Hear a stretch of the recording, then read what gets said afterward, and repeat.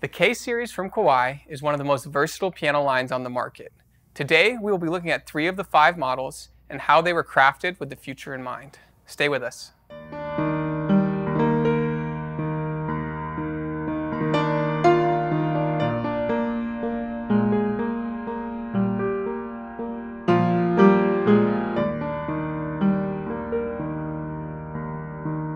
Hi, Patrick Marr with Alamo Music Center in San Antonio, Texas. Find us online at alamomusic.com. If you haven't already, please subscribe to our YouTube channels, sign up for notifications, like our videos, and leave us some comments because we love to interact with you guys. Today, I'm really excited to show you the K series from Kawai. We've kind of hand-selected a couple models out of the K series. We didn't pick the most expensive, we didn't pick the cheapest. We kind of stuck to the middle. So we have the K-200 right here. We have the K-300 with a little bit of technology on it. And then we have the K-500. So we kind of wanted to show an overview of the most popular models that we carry and also some options. As you see here, the mahogany finish is an option that you can get on the different models. You can also add technology, the AURUS system, to any of these models here. First off, what's the biggest difference that you guys see is the height difference. So the K-200 right here is 45 inches high. This one is 48 inches, and this one is going to be 51 inches, the K-500. And so what does size have to do with the sound of the piano? It really is the amplification tool, the soundboard. So if you see the back of the piano, we'll show you some pictures here. The back of your piano right there, the unfinished looking product, which is your soundboard, is where all your speaker volume comes from. So the more spruce you have back there, the more amplification you have. That spruce is actually vibrating, and that's where when the string gets struck, the sound wave gets passed to the soundboard. With that soundboard, you hear the music you're playing. So the best place for an upright piano, the reason you don't see them in the middle of a room, I know we're have them right here in the middle of our room, but the reason you see them up against the wall primarily is because that unfinished back is projecting off the wall and back towards the player. So really important to make sure that these are located in the right spot so that you can hear exactly what the upright piano should be playing back to you. The K-200 here, 45 inches, it's about 22.5 inches in depth, so it's the most narrow profile of the 3. It also, the biggest difference between the K-200 and the K-15, which we don't have here, and the rest of the line, is these are actually made in Indonesia. So they come at a price point a little bit more affordable, but have very similar build structure. They use the same spruce, they use the same action, the Millennium 3 action. So you get a lot of bang for your buck in this lower, smaller piano, the lower price, smaller piano. The K-300, K-500, there are some upgrades. So right off the bat, if you saw on some of those back pictures we showed you, back posts. So the actual structural design of these pianos, there's going to be one extra one on both anything above the K-200. So on the K-200, you get 4 back posts, kind of securing it together. It just gets more sturdy, and they add a different one. So it gets 5 on the bigger models. You also get a little bit of duplex scaling on the upper register of the K-500. And so that's just for harmonics, overtones. You get a little bit more bright dynamic range in the K-500. So the K-500 does have that key lock. If that's important to you to have the keys covered at all times when not being played, it does have that lock if there's kids in the house or if you're at a music studio and prefer to have it not accessible. That's only on the K-500 and above. The key tops as well are going to be different on these models, the K-300 and K-200. It's going to be an acrylic key top. When you move up to the K-500 and above, you do get that Neotex feel. So the Neotex is what the material they use on their grand pianos, the GX series. That Neotex feel, it's a little more of an ivory simulant. Just a really nice texture. That's something I'd recommend trying out if you haven't. And then I want to talk about the technology you can add to these pianos. Today we have the K-300 AURUS system, and we'll show you kind of a close-up of that. But it's completely a control system on your left cheek block where you can turn that instrument into strings. You can turn it into an organ. Just adds technology to your already acoustic instrument, kind of marries acoustic and digital in a really cool form. We have a whole video on that, so if that interests you, please check it out. It's the K-300 AURUS video. But just a really cool option, and that's available on the K-500. It's available on the K-200. So if that's something that sparks your interest, I would definitely recommend it. And then one last thing, if mobility is a concern of yours, if you want to be able to move this upright around, if you're in a music studio, if you're in the classroom, or at home, if you want to have this be a little bit more mobile, both the K-300 and above is going to have that double brass caster wheel. And so that just makes it a lot easier to move around, whereas the K-200 and below is going to have a single caster wheel, which just makes it a little bit more difficult to move around. So enough talking, enough hearing from me. Let's hear from these beautiful instruments. We're going to compare them all. You let us know what you guys think. Leave some comments. And try to see if you can hear the difference between when you move up in size. So when you get a bigger piano, do you get a bigger sound? It's definitely something the player hears when you're here in the store. Hopefully it translates over video. But let us know what you guys think, and we're going to play them for you right now.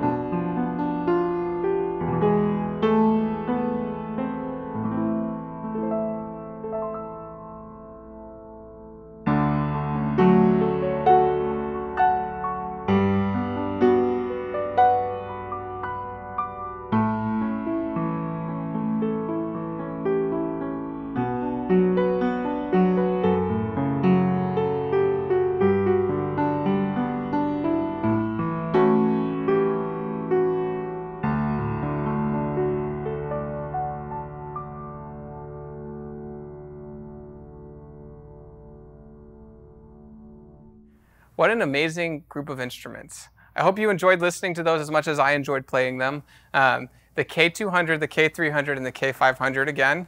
This is the K series from Kawai. I really am a strong believer that this is one of the most versatile lines of piano.